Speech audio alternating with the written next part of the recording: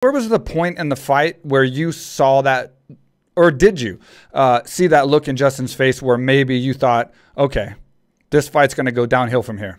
When Justin started backing up. Yeah, because you don't see that. Who was he backed up against?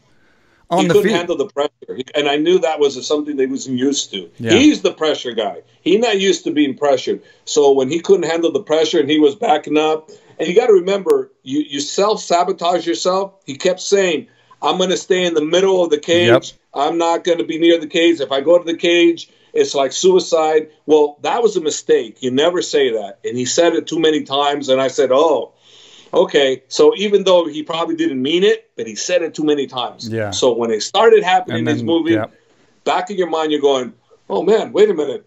This is not my land. So see, you can't do that. You gotta stay pinpoint. It's like I told you straight up. I was dealing with a master chess player.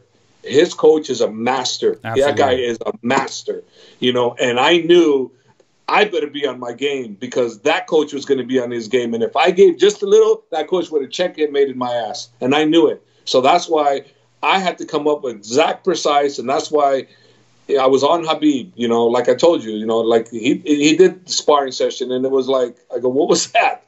I didn't see one takedown. I go, look, we talked about you need to do 5 rounds of this. Well, how the hell are you going to just go into the fight and practice takedowns if you don't do it here? I need you to do it in here. Yes, coach. Yes, coach. And he did it. Like I said, the last sparring session, unbelievable. So no excuses going into the fight. 100%. We were ready. Forget the toe. Doesn't matter. You don't need an excuse. Because broken toe or not, doesn't matter. It didn't hamper his position or nothing.